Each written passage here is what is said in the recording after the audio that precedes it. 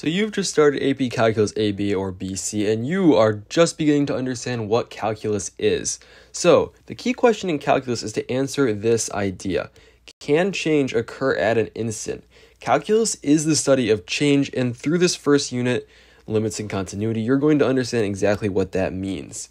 Now, as we get started here with topic 1.1, introducing calculus, can change occur at an instant, we're going to look at something called the limit.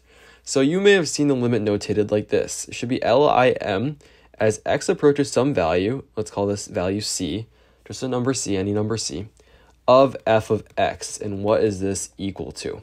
Well, the limit is as you approach, as you get infinitely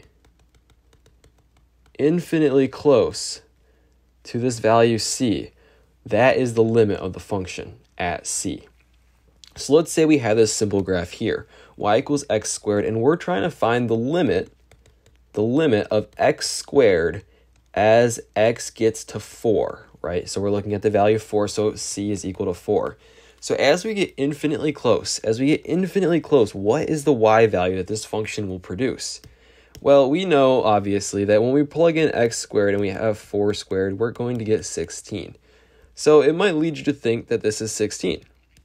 And you would be correct. The limit as x approaches 4 of x squared is equal to 16. But what if our graph looked something like this? What if we have your normal x squared graph, but then there's a removable discontinuity. There's a hole in the graph right at x equals 4. And for this function, which is no longer x squared, so f of x is not equal to x squared. All right, it's not equal. Let's say we had that function and it is defined at x equals 4 to be 20, instead of 16. Well, what is the limit? Now, like I said before, we're getting infinitely close to this limit. We are getting infinitely close to the point x equals 4. And if we take a look at this table here, as we get infinitely close, as this value here, this x value, gets closer and closer to x equals 4, we still approach the number 16. All right? We start from 16.8, get to 16.08. We start from 15.21, we go to 15.92. And we could continue this to say 3.99999 and going on forever. As long as it's not exactly 4, we can still see that these values will get closer and closer and infinitely closer to 16.0, right? And so the limit here is still 16. All right?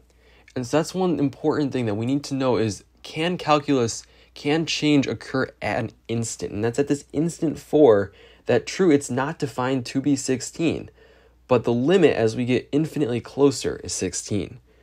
Now, one last thing that the College Board wants you to know is what's happening here. So this is a line where our independent variable has no change at all, right?